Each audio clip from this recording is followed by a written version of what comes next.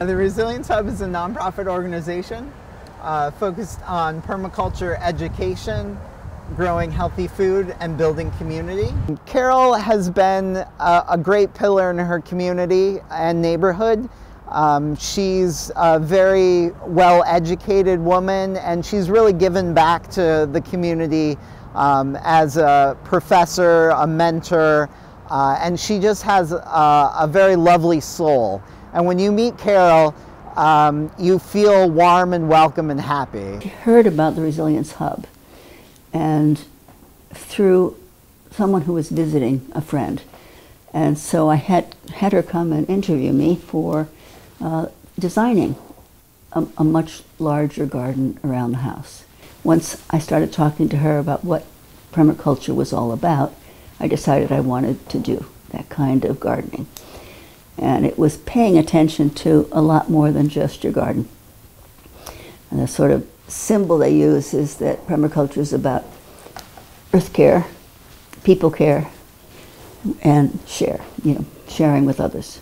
And so I think that sharing is thought about in a lot of different ways by different people, but for me it was sharing. I had time, I had the money to set this up, and I could share the food I grew. Kristen's involvement in the Resilience Hub has really been amazing. From the time that she's lived in Portland to moving out to Freeport, she's continued to support several efforts that the Resilience Hub has been involved in. I've been volunteering with the Resilience Hub since 2012, and I have taken several classes, including a permaculture design class and an advanced permaculture design class. And I was really thrilled when I found the Resilience Hub in Portland. And I lived in the city and I was a renter, so I didn't have any land. So I wasn't able to practice what I was learning. But through the Permablitzes, I went to all these different properties and saw how on very small scales to really large scales, I could put it all into action. I share my garden with my neighbors, and anytime there's a surplus, I'm looking for people to share it with. And so, and it's lovely because people enjoy bringing their kids over and checking out the strawberries and going pick the raspberries. I mean, these are important things for kids, and so I get to know the kids in the neighborhood as well.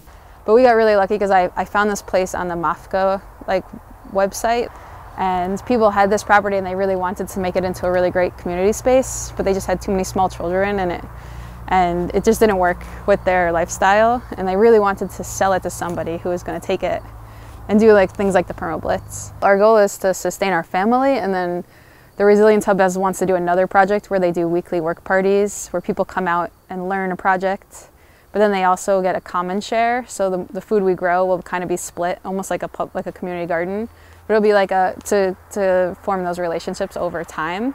I mean, I've never seen a group of people so willing to work hard. I mean, no one's standing around. Working hard, bringing their skills. A lot of people knew how to do things. I mean, run machines I didn't know how to run, cutting wood, things like that. And food is part of my sense of myself. I love doing it, raising it, making it work, and the sense of being a successful gardener. When the Permablitz was done here, it was really exciting, and we were very fortunate because we had an advanced permaculture design class come out and do a design for our property. So we got to take 5 different designs and kind of pull them together and then figure out what would be the most helpful for us at this time to have done. And I think over 40 people came out, and they just didn't stop working for 8 hours, and they did more than we would have expected.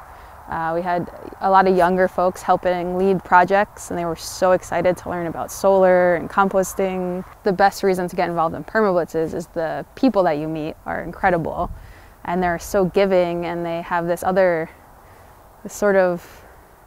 all come from different backgrounds within this sort of capitalistic structure. They all have different skill sets, but when they get here, we're all kind of at the same level. After I did the permaculture thing, I also became a master gardener. I mean, I took the University of Maine's volunteer gardening course.